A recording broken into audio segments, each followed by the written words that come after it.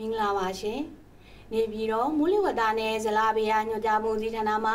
2020ပြည့်နှစ်ဇန်နဝါရီလ16ရက်နေ့နေ့လယ်12နာရီထုတ်ပြန်တဲ့မူလဝတ္တသတင်းများကိုတင်ပြပါမယ်ရှင်ဒီကနေ့မြန်မာစံတော်ချိန်17:30နာရီချိန်မူလဝတ္တကျူတူမှာဖန်ရရှိတဲ့ပုံအရမင်္ဂလာပင်လယ်မြောက်ပိုင်းနဲ့ရှေ့လယ်ပိုင်းတို့မှာတိတ်ကေးဆင်းနေပြီးကပ်ပလီပင်လယ်ပြင်နဲ့ကြံမင်္ဂလာပင်လယ်တို့မှာ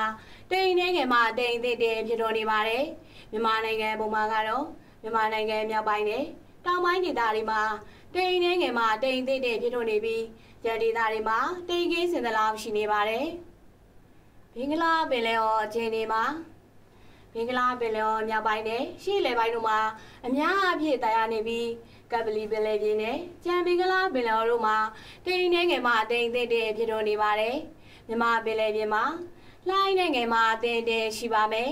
လှိုင်းမြင်မှာမြမကန်ယူတဲ့တစ်ချောင်းနဲ့ကမ်းလွန်ပင်လယ်ပြင်တို့မှာ4ပေမှ6ပေခန့်ရှိနိုင်ပါတယ်ဒီကနေ့ညနေဒီခမန်းကျန်းအနေနဲ့ကတော့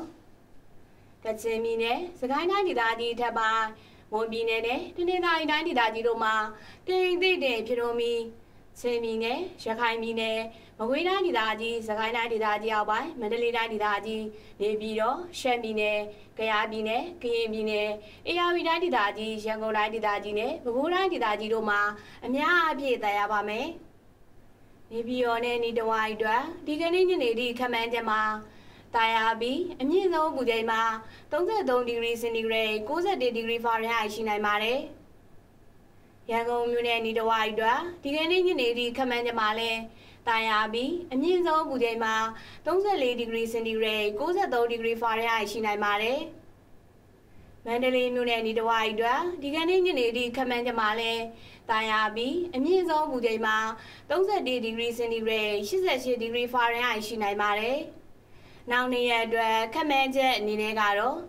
ရှမ်းပြည်နယ်မှာညအပူချိန်များနဲ့ငယ်လျော့နေနိုင်ပါတယ်အခုတင်ပြခဲ့တာကတော့ဒီကနေ့နေ့လေ12နာရီချိန်ထုတ်ပြန်တဲ့မူလဝတ္တသတင်းများပဲဖြစ်ပါတယ်ကိုစိတ်နှပြချမ်းမှာချမ်းသာကြပါစေရှင်